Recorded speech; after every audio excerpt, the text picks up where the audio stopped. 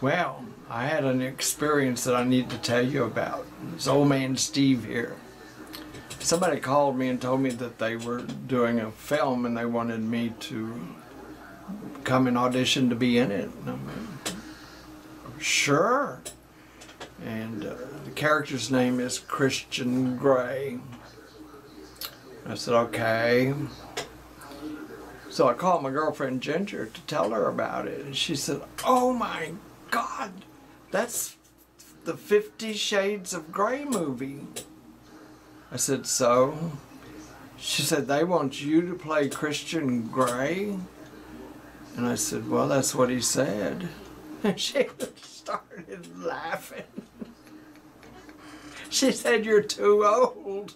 And I said, now wait a minute, Ginger. Who's calling somebody old? You're the same age I am. 75. She said, yeah, but do you know what that story's about? And I said, no, is it about some guy that works in a paint store? She said, not hardly. But anyway, after I got off the phone with Ginger, she kept teasing me. I said, well, I told her it was probably a mistake anyway. And then I Googled 50 Shades of Grey.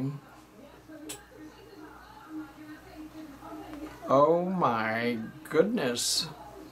I see now why she was laughing. And I thought it was about a paint store. It must have been a joke.